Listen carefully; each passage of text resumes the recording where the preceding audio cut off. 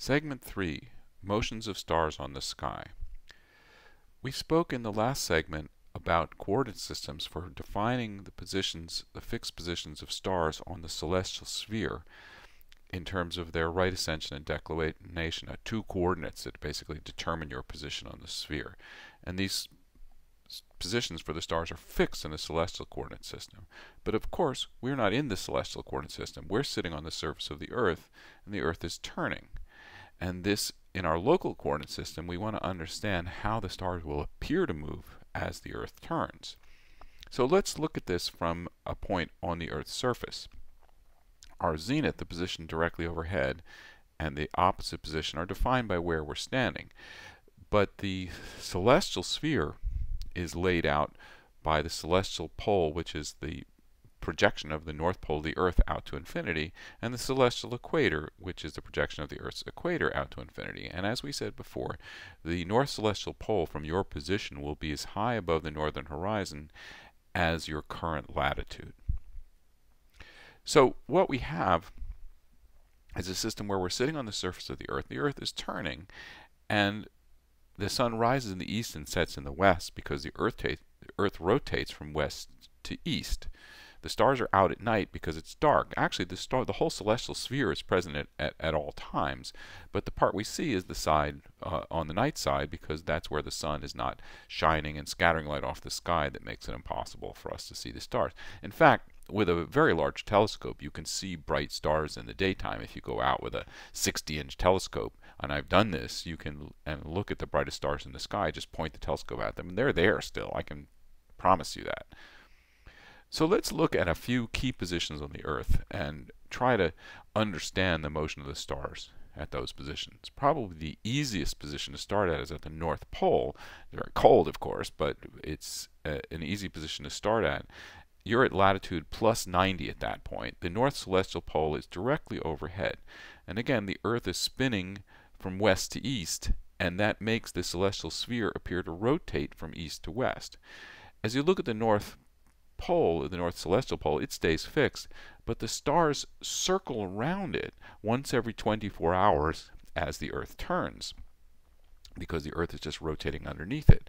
So a star that's at declination plus 45 is halfway between the zenith and the horizon. It makes a full circle every 24 hours, staying exactly 45 degrees above the horizon. A star on the celestial equator will have itself just exactly on the horizon, and as it makes that full circle, it'll just barely be visible to you on the very horizon. As you march south from here, things start to change. When we get to, say, 60 degrees north latitude, the North Celestial Pole is now only 60 degrees above the north horizon. The stars continue to make circles about that point, but they don't stay at the same altitude anymore. So here in this picture, we see what happens. Stars make 1/24 of a full circle every hour. That's 15 degrees along that circle that they make around the North Star. This is what lets you use the stars as a clock. If you know the sky very well, you can watch the positions of the stars, and you can essentially use them to keep time, because you know they take 24 hours to go around the sky. Now, as long as the full circle is above the horizon, you can follow the stars at any time of the year through their whole passage. Those are called circumpolar stars. And the number of circumpolar stars will differ. Of course, at the North Pole, the whole northern hemisphere of the sky is visible to you all the time, and all the stars are circumpolar. As you get close to the equator, fewer and fewer stars are, only those that are immediately around the North Star.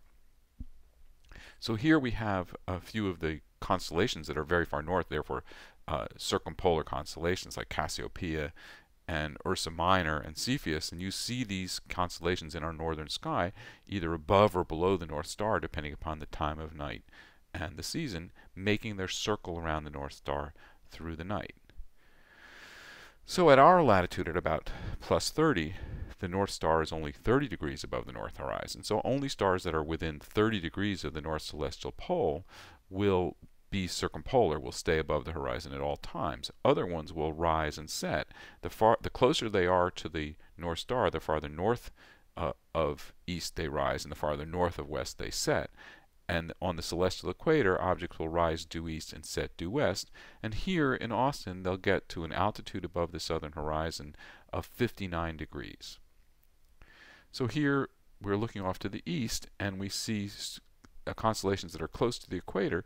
They don't rise straight up because they're going to have to go along an arc that only goes up to 59 degrees. They rise at an angle from the due east, and they rise up to 59 degrees, and they set at an angle from due west at the other end, excuse me. Here's a more southern constellation. It will rise south of east and set south of west, rising only to a modest altitude above the southern horizon during the course of the night. So how is this picture taken? This is an image looking off to the southeast. You can tell by the angle that the stars are making with the horizon, and the stars are rising along their arcs to set in the southwest. It's a time exposure, so you're seeing the motion of the stars along the picture during the course of the night. Now, when you get to the celestial equator, you're at and when you get to the Earth's equator, you're at another special position.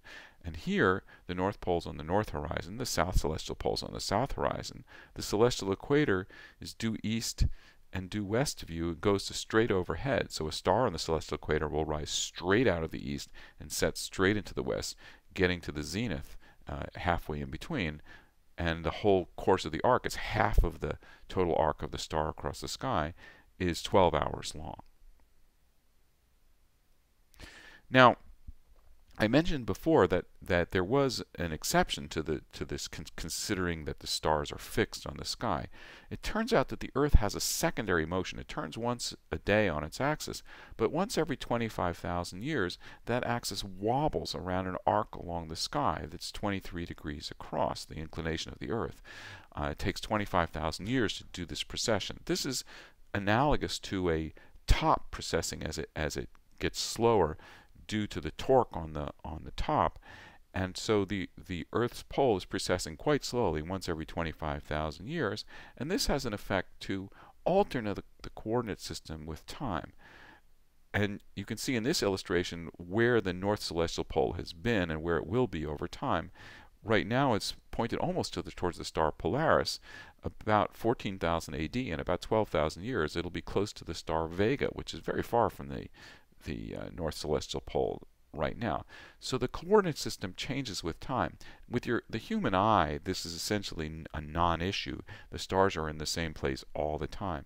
When we want to go with a very precise telescope, though, we have to have mathematical corrections that are made with a computer program to correct for this precession of the Earth at a very fine level.